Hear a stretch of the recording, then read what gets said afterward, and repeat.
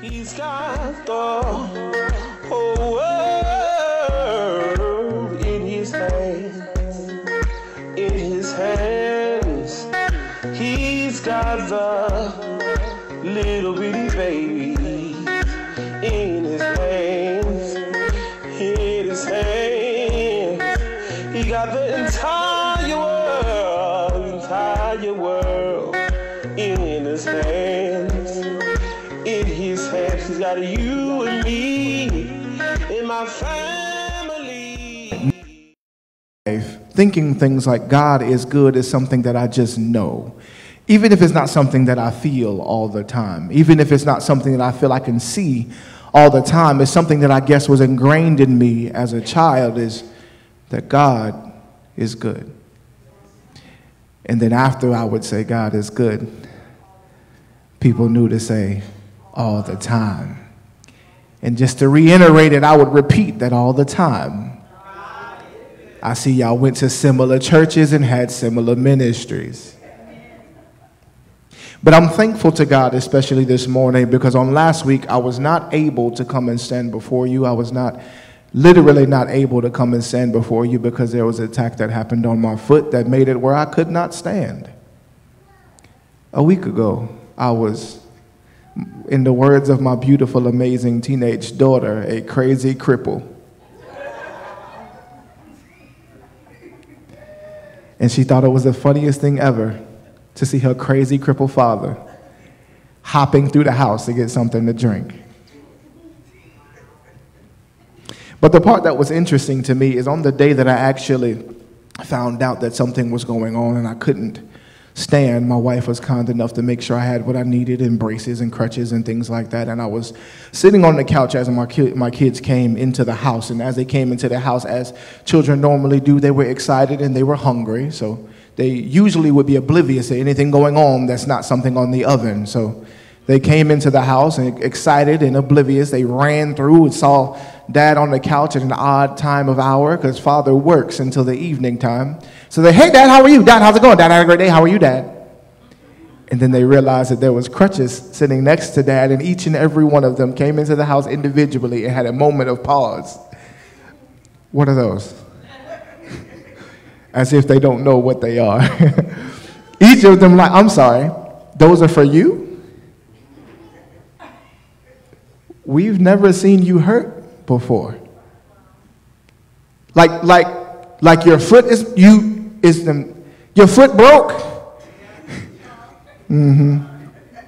We've never, to the point where through all of them often they forgot what they were coming in the house excited about because they've never seen their father not be the strong, standing father. And I can have to be honest and say, I've never learned how to not be the strong, standing father, which is why I said, I'm asking you to go get me a drink. I'm going to hop my way to the kitchen. 1 foot wonder. But the part that was interesting to me is when my son, who today turns 6. Today is my twin's birthday, y'all. 6 years and we ain't lost him yet. God is good all the time. But my 6-year-old son is the one that we call Uncle Sean or Grandpa Sean. Because he is the more reserved, I don't talk unless it's worth my words, old-thinking young man. 6 going on 60. And my 6-year-old came into the house. He's not the one that's excited, rambunctious, and hungry. He comes into the house like any old man would, kicks his shoes off, drops his backpack at the door, and goes and gets a drink. But today he came in with the same energy and saw his father sitting on the couch. And when he saw his father sitting on the couch, he came and sat next to me. And he put his hand on my leg and said, Pop, are you okay? All of my other wonderful, beautiful children thought it was the most hilarious thing in the world that Pop had crutches sitting next to his chair. But then there was one son that thought enough in his empathy and in his compassion to simply sit with me. I'm not used to seeing you sit, Father, but if you are sitting, there must be a reason for me to sit. So I'm going to sit with you. And what God gave me on last week is that there's a lot of times where we're moving too fast to pay attention to what the Father is doing. We are so concerned with what we desire or what we genuinely need, because I believe that my kids need a snack. They are so hungry when they get home. So it is a genuine need, and they are usually moving so fast, or whatever else might be going on around them, they become oblivious to. And I think that a lot of us, especially on a Christian walk, when we know the Father, we are so used to seeing the Father in one specific position. We are so used to seeing the Father moving and going and fighting on our behalf that we wouldn't even begin to imagine what a world would look like when we have crippled the Father. When we have allowed our lack of empathy, lack of love, lack of compassion, lack of crying loud and sparing loud, lack of telling the truth, lack of reading and expelling the word, lack of being who he called us to be, has crippled the Father. Especially if the way that he moves is the church. If the church is the body of Christ. So the way that he gets things done is through the people of the church. So if the people of the church are crippled, then so is the Father. If the followers, the sons and the daughters, if the children of God are crippled, and some of us have chosen a cripple called hush, where we ain't gonna say nothing about who God is, we ain't gonna say nothing about what he's done for my life. If you meet him, then praise God, we can praise him together, but I don't really feel like being vulnerable enough to tell you like what he brought me out of. Just let's stay crippled. We've crippled our mindset to feeling like it don't take all that. And the feet and the hands of God are no longer going or taking. We feel like it's time for the world to serve us, not for us to serve the people. So I wanted to first stop and say that if we are crippled, so is God. If we are limited, so is God. If we don't speak, God's not speaking. If we don't go, God's not there. And I don't mean the omnipresent God. I mean the voice, the you, the example is not there. And the title of what God wanted me to communicate to you today is that leaders follow. Leaders follow. And I think the biggest thing that we've missed in the assimilation of the world that we live in now is simply that we have learned to follow everything other than the leader. Because leaders follow. So if we have learned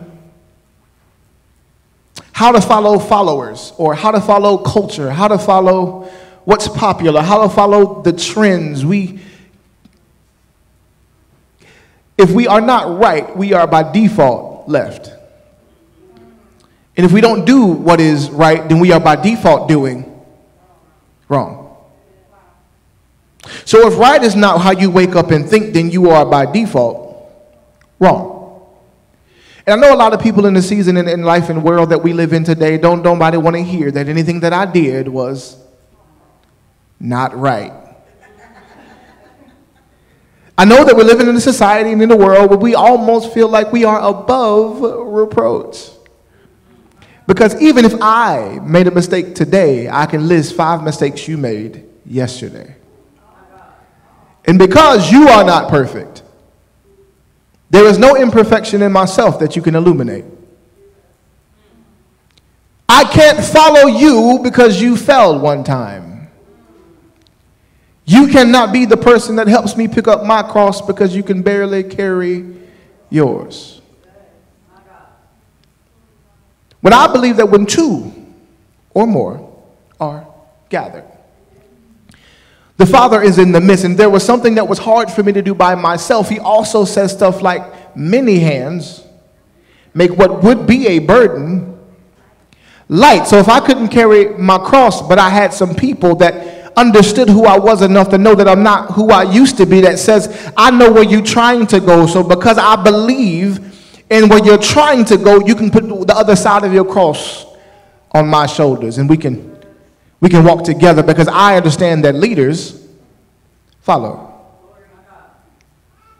So I think the biggest issue, especially in the world that we live in now, is that everybody wants to be the leader.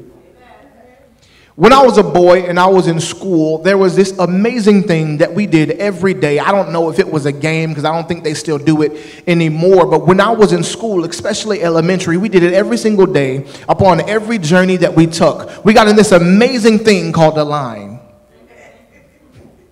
And it was organized, it was straight, it was tidy. Like, I don't know if they still do stuff like that and play games like this. But when I was a little boy, you had to get in like a single, they called it a single file line, like the way it was supposed to be straight or something. Like, I don't know if they were biblical, but and for every line there had to be a person that was like not in the back but like opposite to the back, and he had to stand in the position where he kind of helped us steer where we would go as a line, and we called him the line. There it is. Y'all went to the same school. Look at Jesus. Y'all played that game too? Okay. But when I was a boy and I was in school, everybody wanted to be like the line leader. So when we knew we had to go to lunch, or we had to go to the playground, or we had to go across to the computer lab, like everybody would be like, oh, me, listen, pick me. And she would never pick. she would never pick the one with their hand up. Like, it didn't matter how loud I was. No, me! Like, I would jump out of my, hey! Pick me.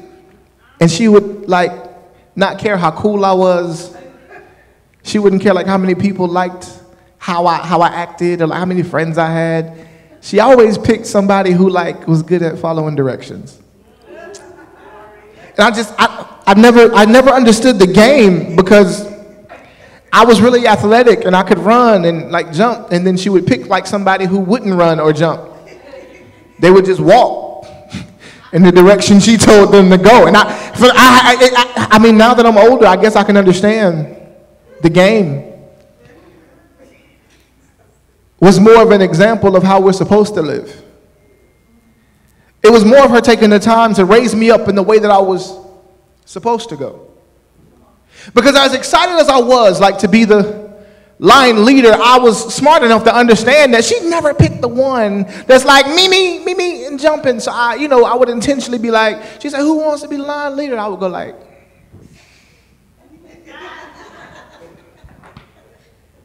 then she still wouldn't pick me. And so I built this disdain for my teacher because she racist or prejudiced, or she was black, so I can't really. But either way, I built this view of my teacher that was like, why won't she pick me? Like, I want to be in the front. I want to be out front. I want everybody following me. And then I had to realize that she only picked people or leaders who could follow. She said, if you're going to be the leader that I believe you can be, you got to be able to follow. And it was one time, maybe two years later, when I learned how to shut up, that we were playing the same game and a different teacher.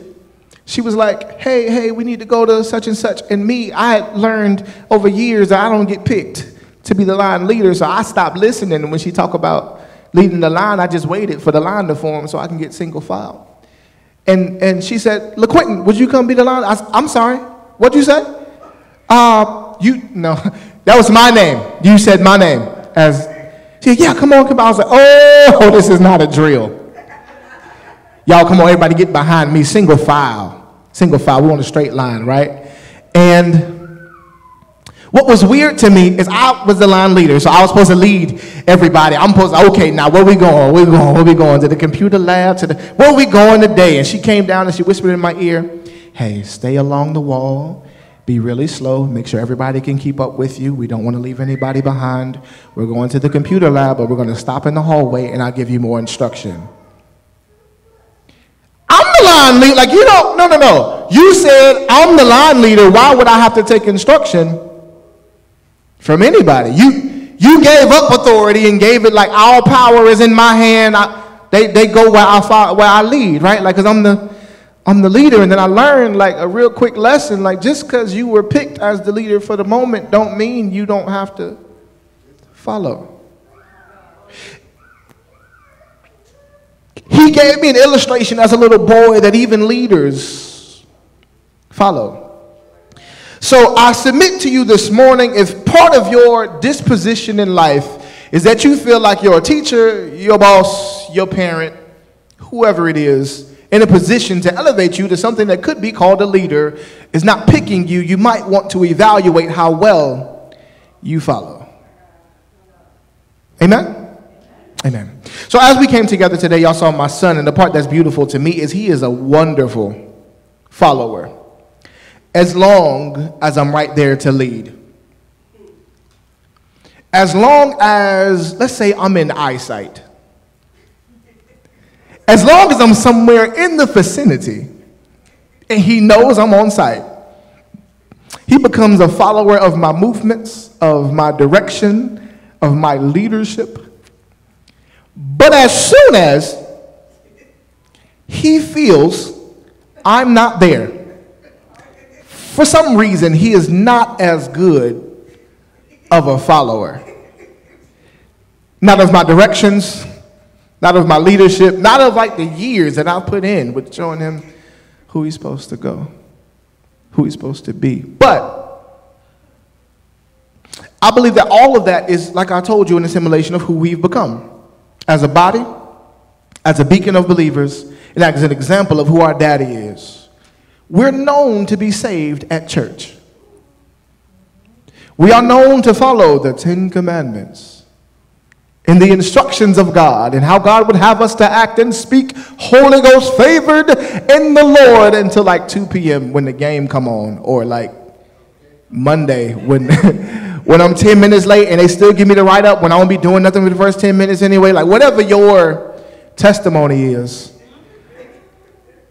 we feel like, okay, I represent the Father for as long as I'm in my Sunday best, and then when I'm in my Monday mess, I forget who I was on my Sunday best. So as we come together today, when we reason the Word of God, what I want to petition to you more than anything else is, if you desire by design to be a good leader, you must first learn to follow.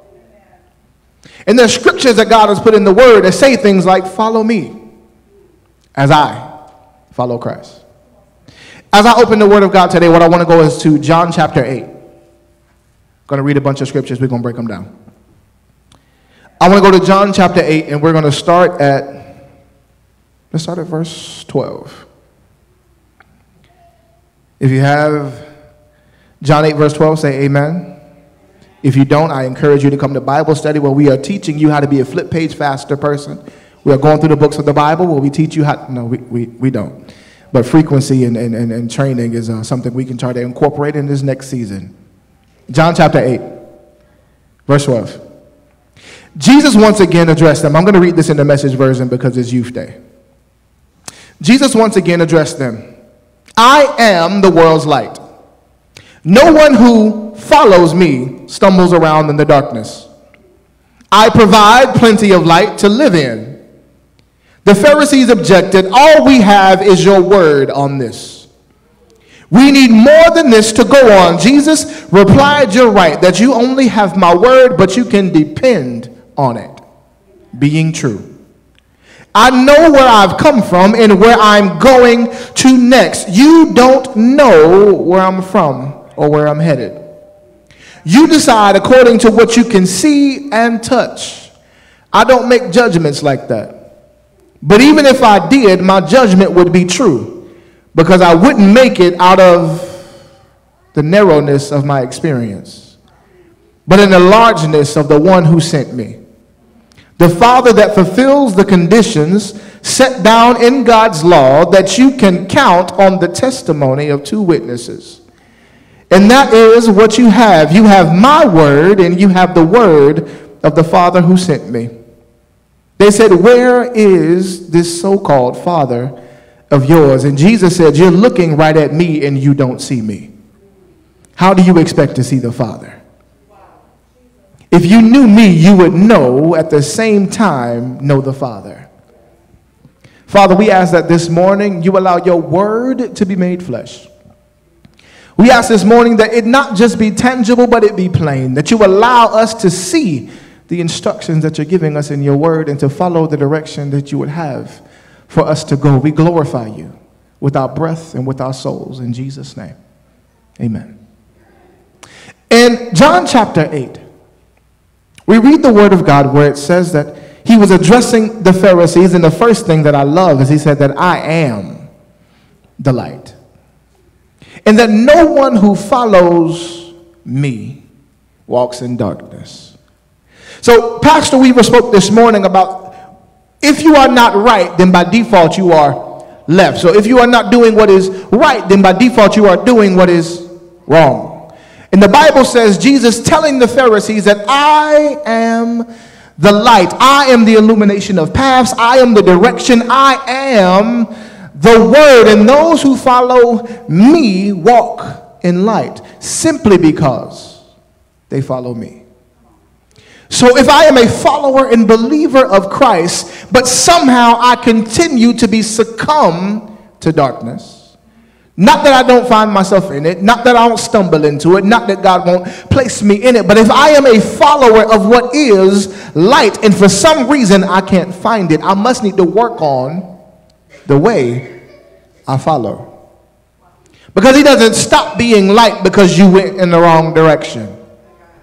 He doesn't stop being example or illustration because you didn't follow the instructions. God says that I am light, and those who follow me, those who seek me, those who stand with me, they walk in light by default, simply because they're with me.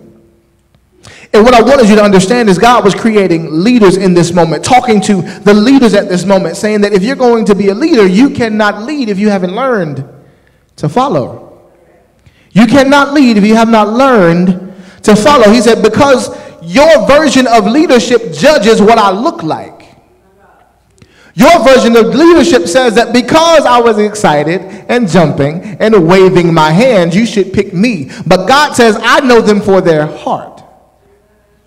So yeah, I know he was jumping and excited. He would have been the same way in the line that I would have had him to lead, jumping and running and moving and everywhere that I didn't tell him to go. So if I don't feel like you're at the place where you can follow, I'm not going to put you in a position to lead.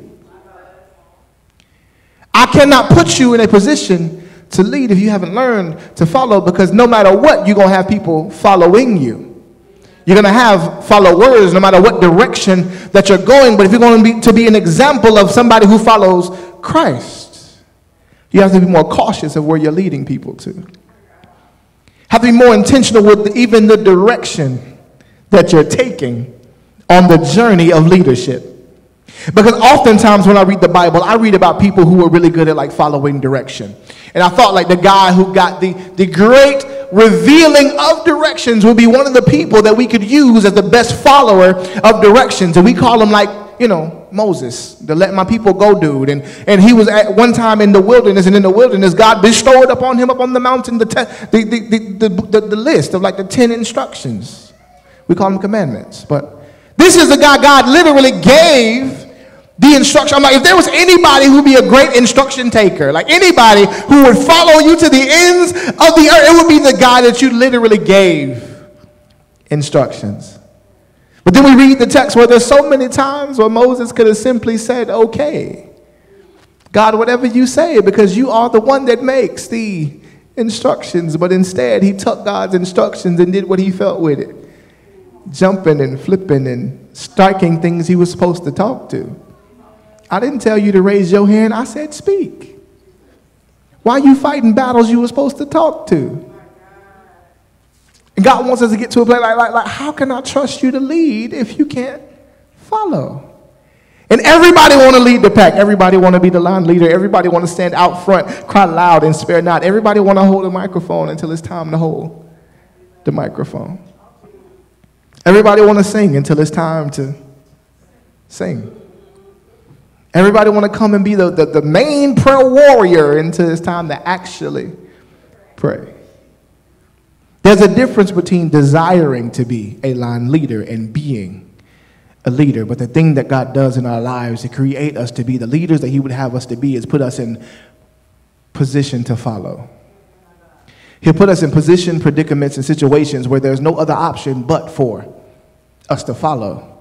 Because it is in following God that you learn how to truly lead. And there's so many people in the Bible that I told you, like Moses striking rocks. Samson was told not to cut your hair. Don't let nobody cut your hair. Why would you even tell them to cut your hair? Right? Adam, I told you not to eat the fruit. Why would you even come? I don't care what she said. Look, however she cooked it, Adam. Because in my mind, I mean, it couldn't have just been like, she could probably had the fruit. It was well basted, oven roasted over the fire. Like, I don't know. But I'm like, no matter what she brought to the table, like if I told you not to, then that was my instruction. How can you lead if you don't know how to follow? So now we got to, that's when he first flipped the script. We talk about simple stuff like Lot's wife. Like, Lot, wife, don't turn around. Don't look back. Why? Don't look, we're destroying, don't look back. I mean, I understand the instruction, but I'm just saying, like, why do I have to not look back? Oh, they hit, I'm in somebody's house. They hit somebody then. Woo! Anyway.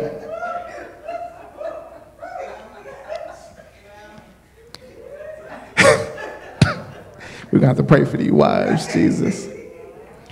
Anyway, in the text it says that Lot's wife didn't want to listen to instructions, and by nature, by looking back at where she had come from, she became salty.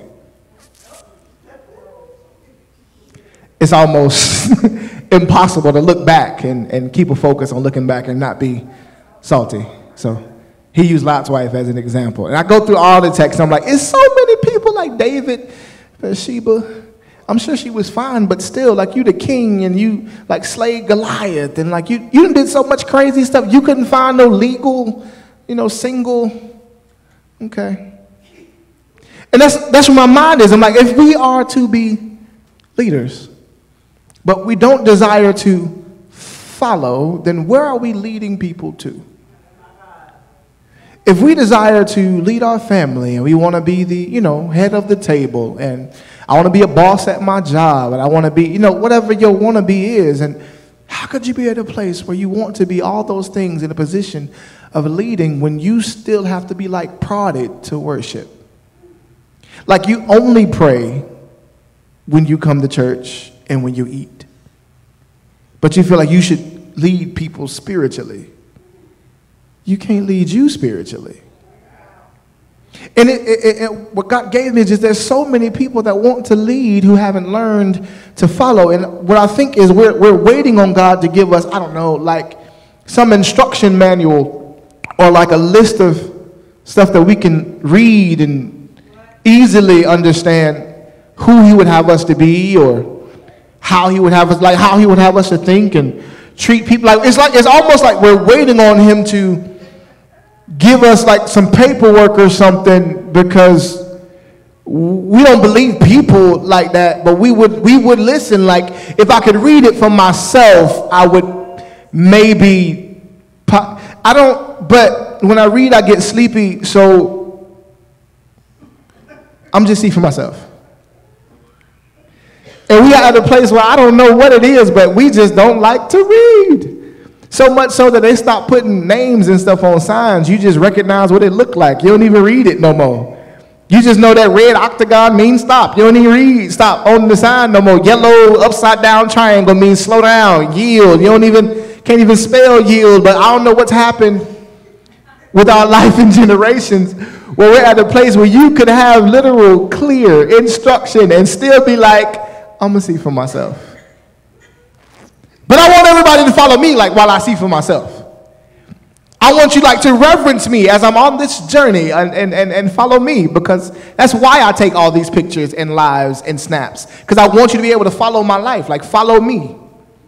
They literally call them people followers, like, follow me as I follow might. I don't know.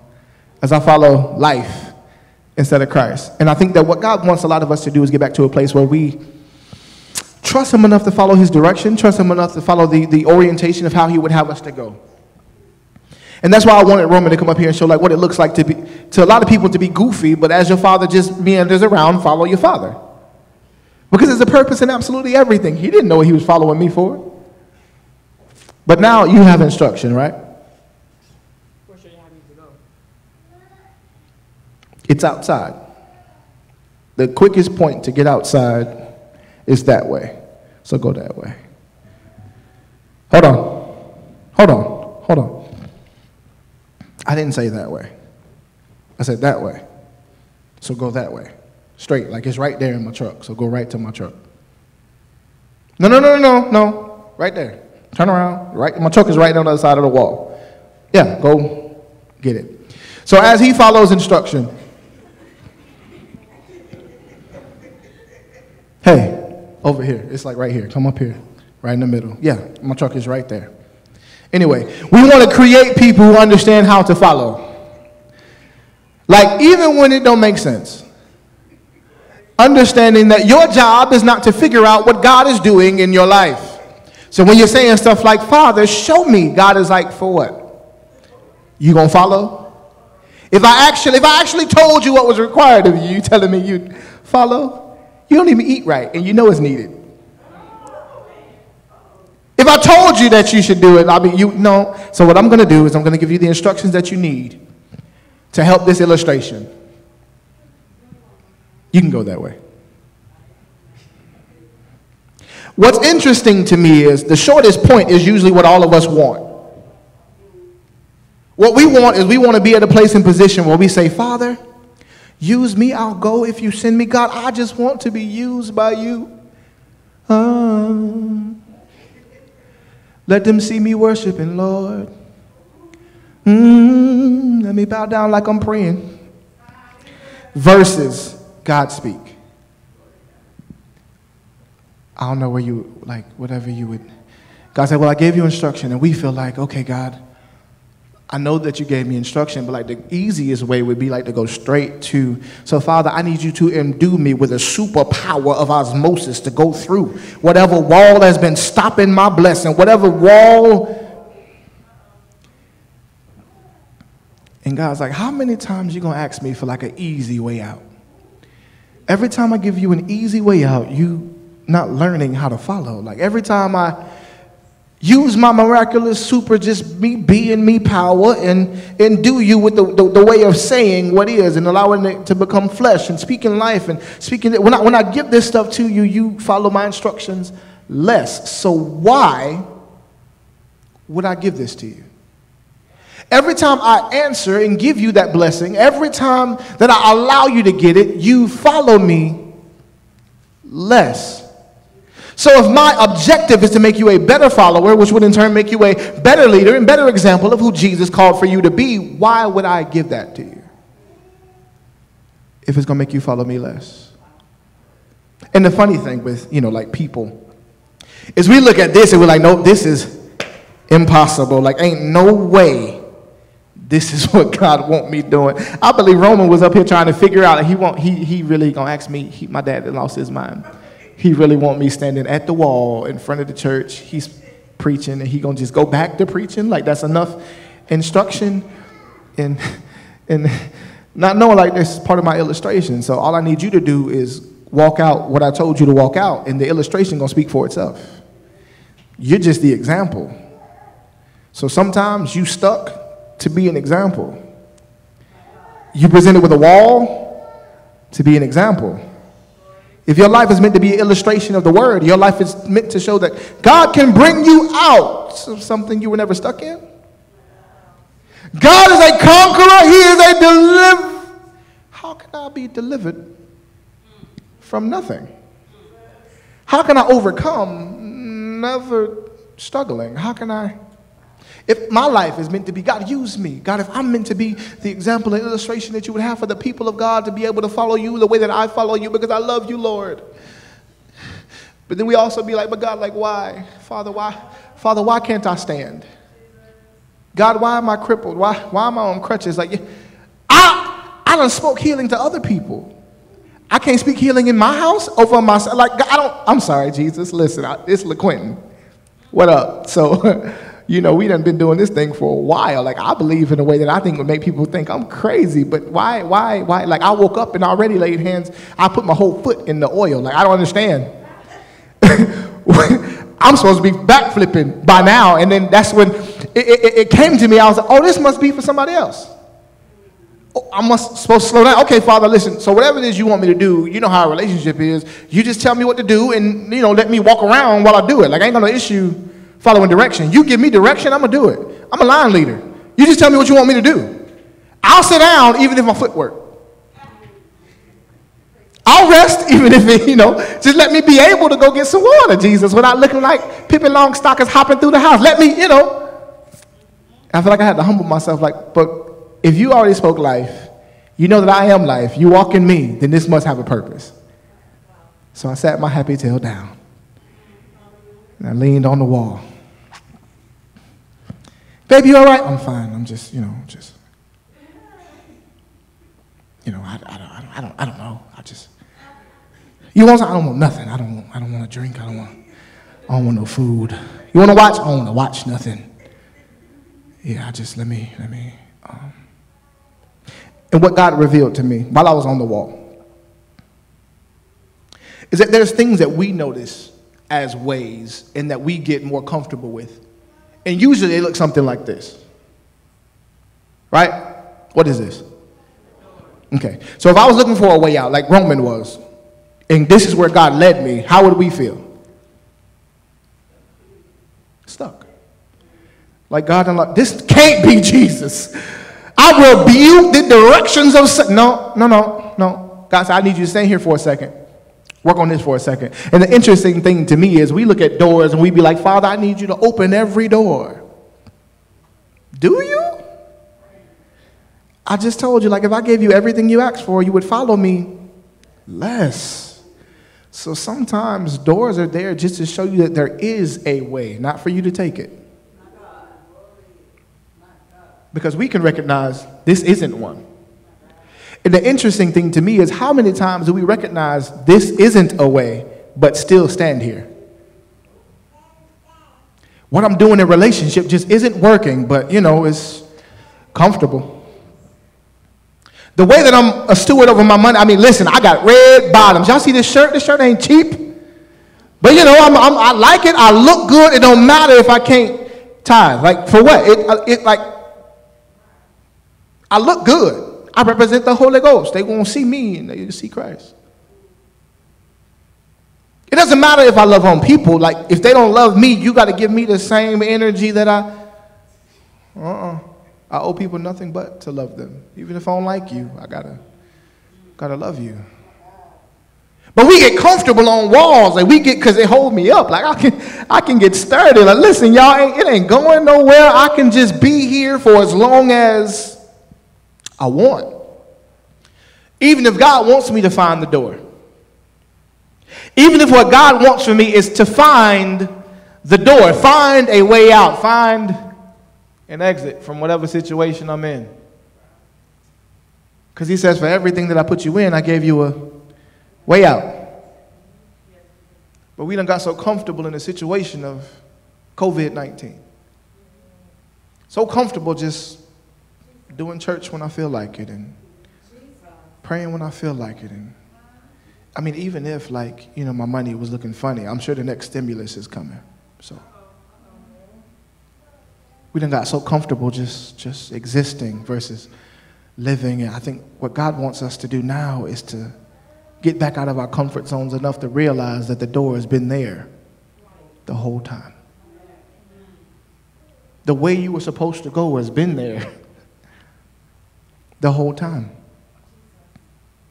But we got to take up our crosses and say, Father,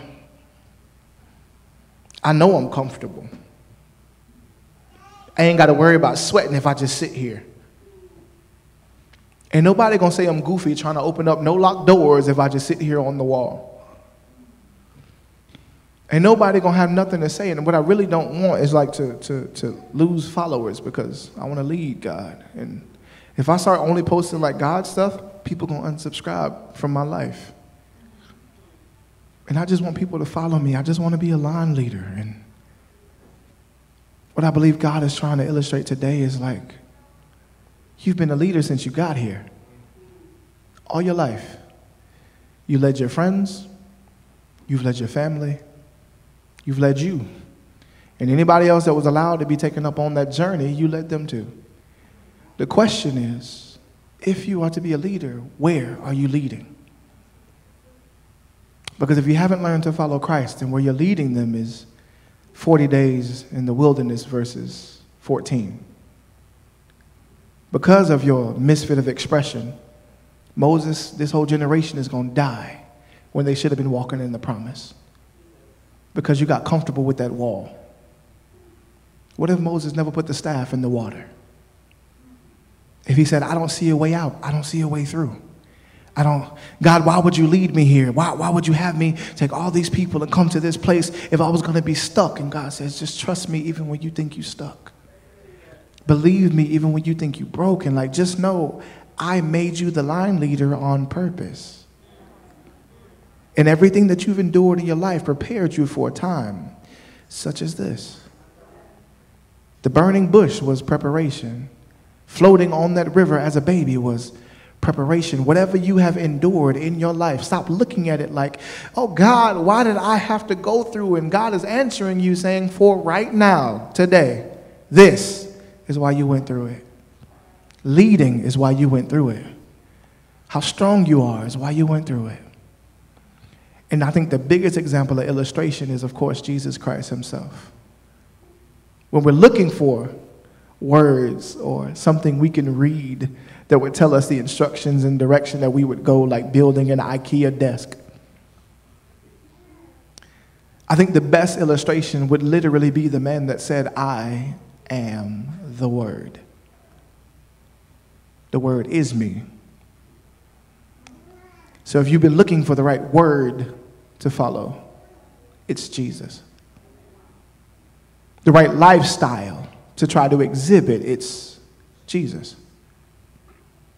So if you are here today and you realize that leaders follow, but you don't know what you're supposed to follow, I literally need to tell you, genuinely, it's Jesus. The difference between the direction that you desire and the direction that God would lead you to is he's been preparing this for your whole life. You came up with this in the last week or two because it looked like a good option. But the path that God made for you is a path that was created back when he created Adam. It's a path that has been literally ordained, and he tries to tell us that with things like, before I put you in your mother's womb, I already knew you. I already made the path for you. It was already done. So the issue that a lot of us have is that we don't feel comfortable with the path. But no matter who you are, when God says, come to me as a child, it means that when the Father says, follow, follow.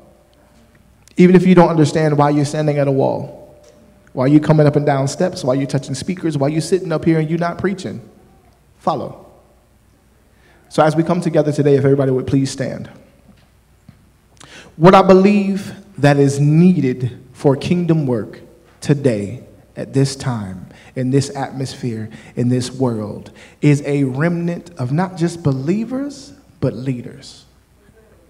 A remnant of people that says, you can follow me as I follow Christ. If you don't follow me because I follow Christ, you must not supposed to be one of my followers. So with the fact that I follow Christ is why we can't be in a relationship, I bid thee adieu. The fact that I follow Christ is why I can't have this job, is why I can't be in this position, whatever it is. If the fact that I follow Christ is why you won't follow me, please get out of line. We are back to a place where I believe that the remnant of people have to get back to leading. We have learned how to follow. We've taken 2 years of learning how to follow CDC and COVID guidelines. And they only wrote like what, 2 pages, Pastor? This one is so intricate. I mean, the detail, like I told you, it's better than an IKEA desk. But God wants us to get back to a place where we say, listen, I really don't know where I would go, so I need your instruction. And if you need his instruction, he'll talk to you. He'll lead you. He'll show you. But what we also have to have is a heart to say, even if it looks like I'm going to be stuck, I'll follow you anyway. 3 Hebrew boys showed us, oh yeah, you can be in the fire and God will save you, and that's the part that we yell about. But to me, they showed me that even when the whole world says stop praying, you better not. Even when the whole world says stop worshiping, you better not, because when you don't, I'll create a hedge of protection around you strong enough that anything that comes up against you won't prosper. That's what it speaks to me. It's a lesson of being led by God. And I think we're at a place where we have learned to be led in every other direction. So if, as we come together today, on this youth day, where we are teaching these children how to be led, whether you're teaching them through what you actually do or what you don't, they are learning how to follow. What's going to happen when they're 18, 19 years old and you're the only example that they had? Would following Christ be the direction that they go? Would following God be something that stirred up on the inside of them? Or would they be more concerned with likes and red bottoms? Would they be more concerned with the type of hair, type of nails, type of jersey, type of shoes? Would they be more concerned with everything on the outside of them versus what's going on the inside of them? God is not moved by how you dress. He's not moved by how eloquently you speak. He does not care. What God cares about is having our heart. Because when you have my heart, I trust you. I'll go wherever you tell me to go, which is why my son knows I would never lead him to a place where he'd be broken. I would never lead him to a place where he'd be hurt. I would never lead him to a place that I won't help him get out of, because I have his heart. I've shown him time and time again that when everything else is against you, I'm with you. When you have no idea how you can make it, I stand there and I'm there with you, lifting you up, helping you learn. I'm with you. And what God has been showing us with every day of our life, every situation that you should have came to, but he pulled you out of, he was saying, I'm with you. Every time you didn't have it, but somehow it came together, I'm with you. Every heartbreak, but it didn't make you lose your mind, I am with you. But we have to learn how to follow. Follow the direction. Follow the instruction of Jesus Christ. If everybody would, heads bowed. Father, we stand here today as humble believers. People who do our best simply to follow you. To love you in a way that we don't even understand. To receive a love from you that we don't deserve. I ask today, Father God, that you search each and every one of us. Search us in a way where it reveals to us where we truly stand. And if we have been fighting against a wall that you didn't stand us at, Father, move us. Show us the way out of this thing. Show us the way of deliverance. Show us the way of overcoming. Show us that you are with us in the valley, leading us through the valley. There's a promise for each and every one of our lives and a purpose for each and every one of us to get to in you. So, Father, I ask now that you stir up the gifts of your people. Stir them up in us that when we are going, we can see you clearly. When we are speaking, talking, and doing, we allow you to be the leader and headship of our life. We ask today, Father, that you simply be pleased with the way that we follow so that we can be better in the way that we lead. We ask you for this and all things in Jesus' name. Amen.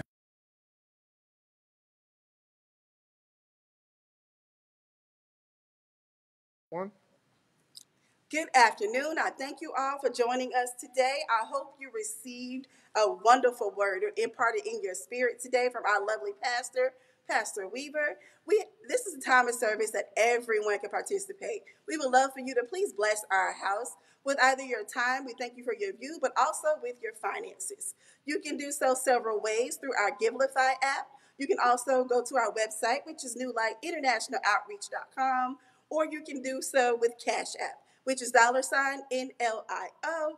And also, you can even mail your payment to us. We receive those as well. It's P.O. Box 1.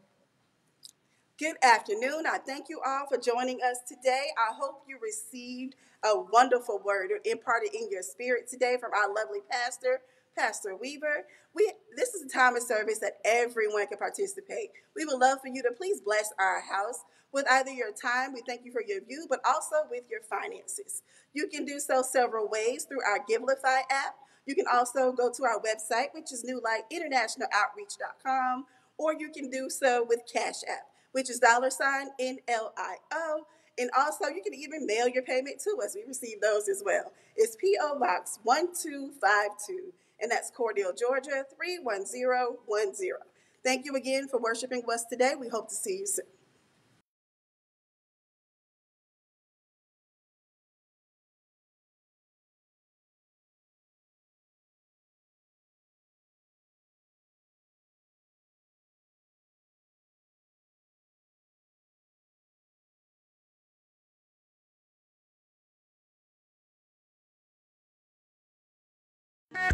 He's got the whole world in his hands. In his hands. He's got the little bitty baby in his hands. In his hands. He got the entire world in his hands. In his hands. He's got you and me in my family.